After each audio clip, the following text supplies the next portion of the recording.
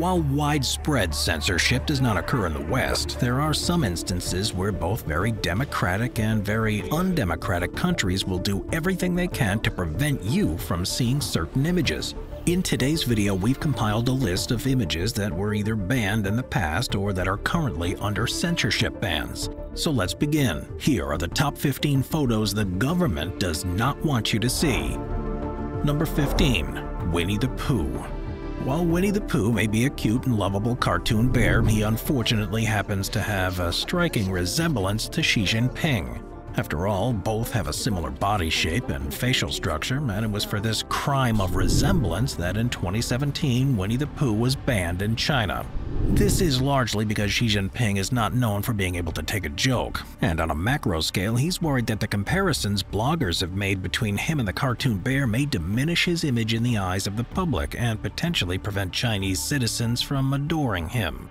So, as such, it's impossible to watch Winnie the Pooh in China, and all mentions of Pooh on social media are similarly banned. Number 14. Mexican Asylum Plan. Alright, now generally speaking, agreements between governments are meant to stay secret until they're officially published. However, in 2019, former President Trump made a large diplomatic faux pas when he accidentally revealed the text of an important document before it was officially agreed upon. You see, during this time period, he was in negotiations with Mexico to not introduce new tariffs in exchange for increasing border control measures. However, the plans were not yet finalized. Yet, despite this, Trump had an interview with the press where he had a folded-up document in his hand. Despite being folded, the bright sunlight meant that the text was fully readable, and a journalist took a high-resolution image of the paper that was then leaked to the public. And while the info that was leaked wasn't exactly catastrophic, it was a major diplomatic embarrassment to the leader of the world's most powerful country. Number 13. President Mohammad Khatami. As far as Iranian politics go, former President Mohammad Khatami was nothing if not a moderate. Serving from 1997 until 2005, he was very popular at the beginning of his reign, as with the help of support from the country's youth, women, and intellectuals, he was elected with almost 70% of the vote. However, his position that Iran should have increased contact with the United States angered many conservative elements within Iranian society, while his push for reforms towards increased freedom of expression, tolerance, and civil society were also heavily demonized. As a result, when the more conservative President Hassan Rouhani took office in 2013, he did not want the former president's legacy to be remembered, and in 2015 he banned Iran's media from publishing his name or image. As such, President Khatami's pictures are essentially banned in the country, and given Iran's awful human rights record, I wouldn't suggest testing your luck by bringing any if you ever get the chance to travel there. Number 12. Women. The Taliban aren't exactly the world's most well-liked political organization, as its deep connection to fundamentalist, militant Islamist, and jihadist beliefs has made it a menace to the people who live within Afghanistan. However, as the ruling party, they seized total control in Afghanistan after the complete American withdrawal in August and September of 2021. Yet in order to not face widespread sanctions, they at first tried to appeal to the international community and more moderate elements by stating that women were not property and promising to uphold human rights. However, in December of 2021, they sharply reversed their stance by passing a ban on women appearing in advertisements. This essentially means that images of women cannot be used to sell items, and since they made this law retrospective, an order was also made to remove all banners, signboards, billboards, and posters that have pictures of women from all public spaces. All of this was supposedly done under the guise of Islamic law, and time will tell whether or not similar justifications will be made for more anti-women legislation in the future. Number 11. Great Depression images. During the Great Depression of the late 1920s and 1930s, the United States had to come to grips with one of the most widespread humanitarian disasters in the country's history. With millions out of work and horrible harvests plaguing the agricultural areas of the country fell into the depths of an economic crisis, and this sparked a desire to document the lives of ordinary people. As such, in the 1930s, the U.S. Farm Security Administration, or FSA, began an ambitious photo-taking project, and this led to thousands of pictures being taken across the United States.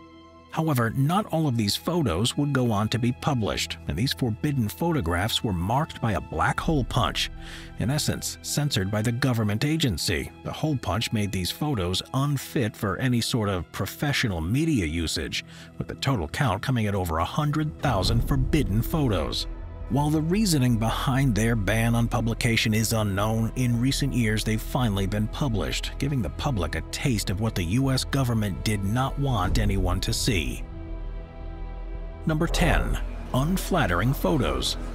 While Thailand may be a democracy, its reigning monarchy is nothing if not despotic. After all, any criticism of them can lead to extremely harsh jail sentences, and this severeness seems to extend to images as well. This is because it's illegal to post any image of the king that is unflattering, and surprisingly, these images are quite commonly taken. You see, while most royals out there go to great lengths to maintain their composure and not look foolish in the public eye, Thai King Maha Vajiralongkorn is known for being a bit of a playboy, as he's infamous for getting fake tattoos, drinking constantly, and gambling large sums. And the end result is that after a late night out, he often looks a little worse for wear. Strangely enough, after these late-night jaunts, he can be seen the next morning wearing a cropped tank top. And since this doesn't look all that regal, such images cannot be shared on Thai social media, with large fines and prison sentences being the potential punishment. However, given the king's behavior, this censorship unfortunately has to occur more often than the government would like. Number 9. Refugee camps. Governments generally try to paint their efforts to assist others in a positive light, and as a result they often ban the taking of pictures at refugee camps. This is because while these camps should, in theory, provide people fleeing violence with a peaceful place to stay, oftentimes they house people in such horrific conditions that governments try to prevent any footage from being taken or journalists from entering. To date, one of the worst refugee camps in recent memory was the Moria refugee camp on the Greek island of Lesbos. Only captured on film thanks to the help of hidden cameras and friendly informants, the camp was largely considered to be the worst in Europe, with this being the case because it packed more than 8,000 people into a hellhole marked by unsanitary conditions, drugs, prostitution, and violence. This is partially thanks to the fact that a complete lack of policing allowed members of ISIS to occupy a privileged position in the camp, terrorizing residents and forcing them to pack in tight quarters, while keeping most sanitary and open areas to themselves. And while the camp closed down in September of 2020 after a fire burned it down, it served as a reminder as how not to run a refugee camp. Number 8. Swastikas.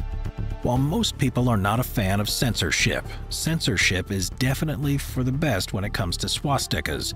You see, while the swastika enjoys a surprising amount of legality around the world, ever since the end of World War II, Germany has taken a hard stance against any and all Nazi symbols.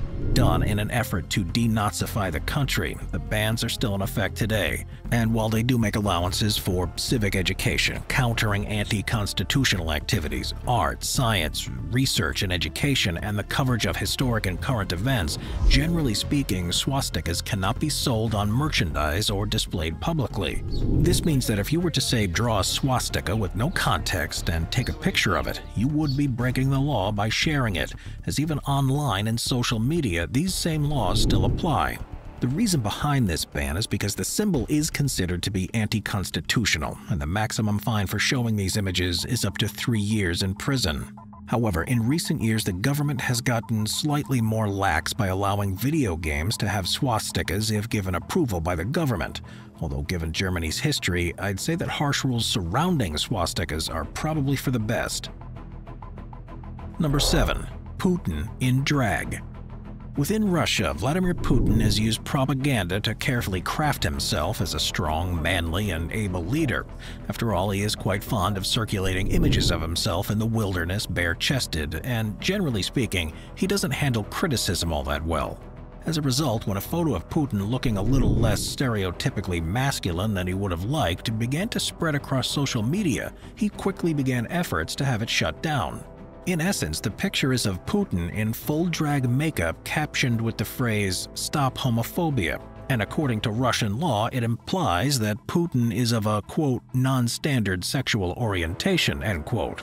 Now, this post first began to make the rounds online in 2013 after Russia passed a law banning teaching children about non-traditional sexual relations. And when LGBTQ protesters took to the streets, they were quickly beaten and arrested in response. It was in the midst of this political environment that this picture was born, and it became more and more viral as Russia continued to crack down on sexual liberties and online speech. However, in 2017, Russia finally had enough and banned the photo.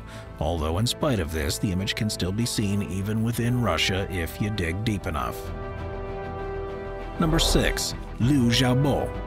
Practically every authoritarian country has its dissidents, although few are quite as high profile as Liu Xiaobo. Known for his work as a writer, literary critic, and human rights activist, for most of his life he had a public anti-government stance on the CCP, with this stance being maintained regardless of who was in power. However, he first began to set off the government's alarm bells when he vocally participated in the Tiananmen Square protests in 1989. And even after being arrested and released, he continued his pro-democracy work. As China became more and more authoritarian, Liu Xiaobo was arrested more and more often, and in 2010 he was thrown in jail permanently. This led to him being given a Nobel Peace Prize while in prison, becoming the first Chinese citizen to have the honor of receiving that prize while in China itself. However, in 2017 he passed away, and rather than honor his legacy, the CCP rather predictably made all attempts possible to remove it. That's because they not only scattered his ashes in the sea so that no shrine could be made to him, but also decided to ban any image or mention of him on the internet. As a result, Liu Xiaobo has become almost unknown in China, as the government's efforts to cover up his life story seem to have worked fairly well. Number 5. Iranian missile launch site. In 2019, Iran had a catastrophic failure at a nuclear missile launch site, and upon testing one of those missiles, a large explosion happened, causing much of the facility to be damaged or destroyed. Former President Trump was absolutely ecstatic upon hearing the news, and in his excitement decided to post a classified picture of the launch site on Twitter. While Trump was happy to have it up, government and military leaders immediately began trying to redact it from Twitter, to no avail. This is because the image should have never been posted, and the reason for this is because it gives away crucial information about U.S. espionage activities. You see, while the picture may look harmless, the angle can be used to determine which satellite took the photo, and an astronomer used this strategy to determine that the spacecraft that took the picture was satellite USA 224. The photo also hinted to the fact that the satellite could account for items that were as little as 10 centimeters long, and that information has suggested that satellite USA 224 is one of the most powerful espionage machines in existence today. Now that other countries know this, they can now take measures to counter the satellite's effects, rendering this extremely important piece of technology useless. As such, it was a very large faux pas on the part of President Trump. Number 4. Violent police officers. While the Canadian federal government may have the ultimate say over the law in Canada, there are still quite a few freedoms given to the provinces, and few provinces are quite as distinct as the province of Quebec. After all, Quebec has language, culture, and civil laws that are markedly different from the rest of Canada due to its French heritage. And while this usually isn't too big of a deal, a Quebec judge used his power for the worst in 2009. You see, in 2008, 2 police officers approached a group of teenage boys and, by all reputable accounts, needlessly fought one of them and shot him dead. This led to public outrage, and as the images of the 2 officers circled around the internet, things got so bad that the mountain of complaints for various reprehensible acts both in the recent and distant past became pouring in relation to the 2 officers. In response, the judge in charge ordered a ban on publishing anything that could lead to the identification of those cops, with this including any pictures or explicit naming.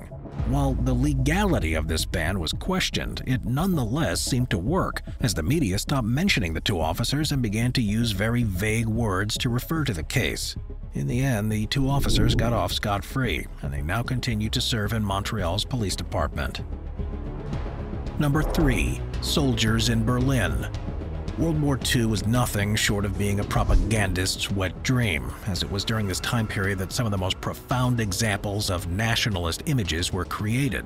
One of the most famous is the picture taking of the raising of the US flag at Iwo Jima, And in 1945, the USSR got their chance to strike back with their iconic picture of the flag over Reichstag, depicting a Soviet soldier waving the Soviet Union flag over the German Reichstag, or Parliament building in Berlin. It was a symbol of ultimate communist victory over fascism, and as a result, it was widely circulated within the Soviet Union.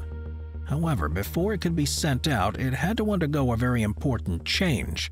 You see, in the original photograph, the soldier below, the one waving the flag, has what appears to be a wristwatch on his right hand. Given that most people wear their watches on their left hand, this was seen as very strange, and while it could not be confirmed, it was assumed by Soviet leadership that the watch had likely been looted by the soldier as he tore through the city. Since the punishment for looting was death, the Soviet government didn't want this picture to be spread publicly without some touch-ups, so they doctored the original image so that his hand appeared to have no wristwatch. It was only after this change that the image was widely circulated, leading to the original being an embarrassment that was intentionally hidden by the Soviet government. Number 2. Tank Man. Whether you're a Chinese history buff or just a casual internet scroller, chances are you've seen the images of Tank Man. While unidentified to this day, he's a man who during the Tiananmen protests in 1989 stood in front of a tank and refused to move. For those of you who don't know, the Tiananmen protests were a set of student-led demonstrations that called for democracy, free speech, and a free press in China. While these protests started out small, several hunger strikes in swelling numbers increased their publicity, and at their height, over 1 million protesters had packed themselves into Beijing's Tiananmen Square. Yet while similar protests in many other communist countries were successful, the Chinese government opted to take a very hardline approach here. By the end of March, hundreds of thousands of Chinese troops had been deployed, yet when they failed to make much of a dent, the central government told the soldiers to bloody their knuckles. This led to them opening fire on protesters, and once all was said and done, it's believed that at least several thousand people lost their lives. Amidst all this chaos, Tank Man was a symbol of the resilience of the Chinese against the oppression of their government. However, as you might expect, the current Chinese government doesn't support the subversion that Tank Man represents, and so with the help of the Great Firewall of China, all mention of him is wiped from the Chinese internet, with these efforts generally being ramped up around the anniversary of the date. As a result, it's been reported that these efforts have helped make the memory of the protests fade from public conscience, although it is hard to know what is said or remembered behind closed doors. Number 1. The Uyghur concentration camps. China's been systematically destroying Uyghur society through both a cultural and literal genocide for years, but it's only been recently that satellite images of the camps have become publicly available. For those of you who don't know, the Uyghur Muslims are an ethnic group that primarily lives in the northwestern province of Xinjiang, and they have a total population of about 13 million, if Chinese government figures are to be believed. For years, Xinjiang was considered to be an autonomous region of China that had marginally more autonomy than many other regions. But ever since 2014, the Chinese government has tried to assimilate the Uyghurs into the Han majority. This first began with ramping up police surveillance in the area under the guise of preventing religious terrorism that was in reality near non-existent. The result of this was the regulation or banning of Muslim practices such as growing a beard, having a prayer rug, or quitting smoking and drinking. And this eventually ramped up into the introduction of so-called re-education camps. While it's been claimed that these are supposed to de-radicalize ethnic Uyghurs, the reality is there isn't anything to de-radicalize, and instead these camps are simply propaganda machines for the Chinese Communist Party. Now, generally speaking, a day in the life of a detainee includes doing things such as singing hymns praising the CCP, writing what are known as self-criticism essays, and being subjected to physical and verbal abuse. Beyond this indoctrination, the prisoners are also often forced to work as slave laborers on local cotton farms, which has led to a massive internal boycott of companies that use that cotton. And when you further consider that more than 1 million people may be imprisoned at these camps, it becomes clear that they're a massive problem.